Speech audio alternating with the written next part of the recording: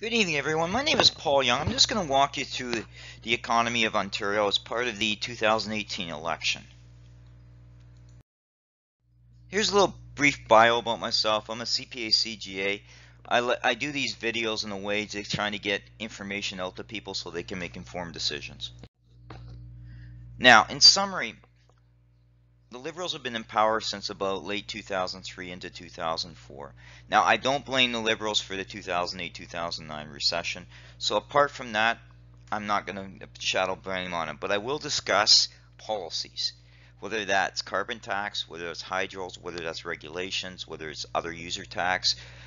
I will talk about that at a high level because these all impact competitiveness, and competitiveness what drives basically attraction in terms of foreign direct investments. This kind of gives you an idea where some of my focal point is on my agenda. Now, like anything else, the first two slides I'm going to call out a couple people. This Omar Khan worked for CBC, and as you can see by his statement here, he's basically saying that under Premier Wynne the employment numbers are good. But what he's not telling you about is a couple things. One is that basically the Jobs and Prosperity Fund is a stopgap fund done to basically help business. It's not fixing the systemic issues related to bad policy, whether that's carbon tax, labor reforms, hydro rates, regulations, etc. The other thing he doesn't talk about is GDP itself has major components to it. So he's giving you a high-level view of GDP, but what he's not telling you about is the components. And that's very dangerous when you look at a high-level view, because you need to look at all aspects of policy, so you need to look at the impact on individual aspects of GDP. Wynne was in Ontario, and here's a good example of how she misleads people. She's got 46,000 jobs under her government in the goods producing sector. What she doesn't tell you is that 90,000 of those jobs were in construction. We've actually bled 44,000 jobs in the good producing area like manufacturing, primary metal. She doesn't talk about that. Why? Because she can't get elected on talking about that. But what she can do is get quoted at, and people think she's doing a good job. And in essence, she's not. The other thing too is we can attribute 75,000 of job losses under the Liberal time frame directly to hydro rates. This gives you a good example of employment. So if you look at the good producing industry since 2004-2018, it's basically lost 170,000 jobs. Well, the service sector has picked up 101 million, close to 1,000,002 jobs, 200 jobs. What you're not going to see is that inside there is the government's created about 360,000 jobs. So a good 40% of those jobs are government. You're also not seeing that the other aspects of the service sector, which are retail, real estate and stuff like that, that's a little different in terms of compensation, which you're not hearing as well. I like to highlight the Jobs Prosperity Fund because it picks and chooses winners. There's some good companies where we've made some key investments in, and I'm not going to undersell that. My more concern is we shouldn't have funds like this. All the money should go to everybody through some sort of R&D credits or innovation fund to encourage that.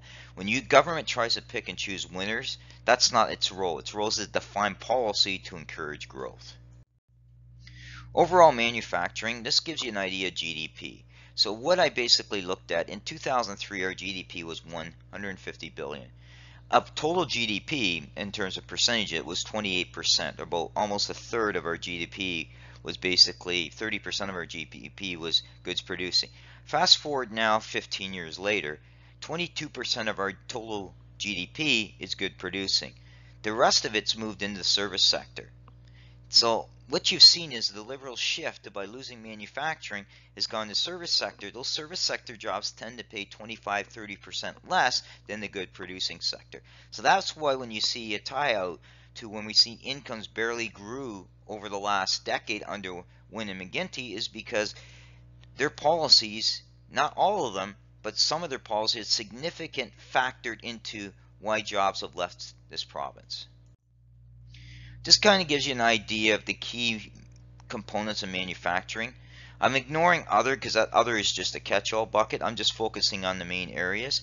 And if you look at that, if we took 2003 and compared it to where we are in 2013 or 2014, you're going to see that we've significantly dropped in all areas of manufacturing. We've never really regained it back. Now we're slowly seeing it come back, but in essence what's happening is it's coming back, but not the jobs.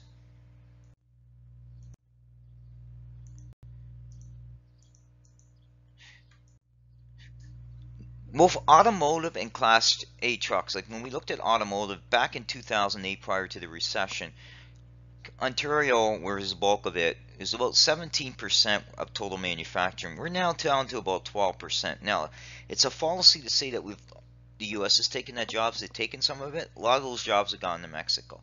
Class 8 production, we used to have Sterling truck plants and a few other freight liners in Ontario. Those are all gone. Now, are we still producing stuff? Yeah, there's some trailer stuff here and that, but it's not far cry from where we were a decade ago. So that's something you won't hear. I pulled in steel because steel is carbon based. It gets impacted greatly by carbon tax. And you see in 2008 to the recession, we were up to about 15 million megatons of steel. We're only at 12 million now. So you're seeing we've lost steel production. That's something you won't hear from the Liberals either. Food processing sector. The Liberals is one sector we've seen some growth, but we've also seen some struggles. We've seen Heinz close their plants down. We've seen other plants close down due to the hydro rates, due to other issues related to the government policies, but you'll never hear Wynne talk about that. Mining sector. Wynne seems to almost ignore anything north of Toronto or the GTA. So we've seen our mining investment go down because the Liberals are not interested in getting goods out of the ground. Now, this is a recent trend. So the U.S. has changed their policies from regulations to taxation to encourage manufacturing. So manufacturing is going through a rebirth in the U.S. Canada is falling behind. And a lot of that's to do with poorly constructed policies that both the Liberals at the federal and provincial level are saying are doing good jobs when they're not. The Liberals, again, try to encourage vehicles, but the incentives failed to deliver. And we're also have seen issues with plug-in stations. I have to bring in Ontario deficit and debt when you talk about the economy, because a structural deficit of $12 billion either has to be paid down, reduced either by higher taxes or cuts to program spending. So if you're a business and you see high government deficit and debt, you're likely worried, are my taxes going up? This is now a statement from a guy that never really looks at the details. So he's blaming basically the conservative government on how they handled it. But the reality is this, that these policies basically hurt business. From hydro rates to more regulation. You'd be hard-pressed to go to a local business and talk to them and not see the impact. So this kind of gets you understanding that despite all the high level of headlines that Kathleen Wynne gives you, the reality is her and McGuinty's policies have done nothing but hurt business investment in this country, in this province.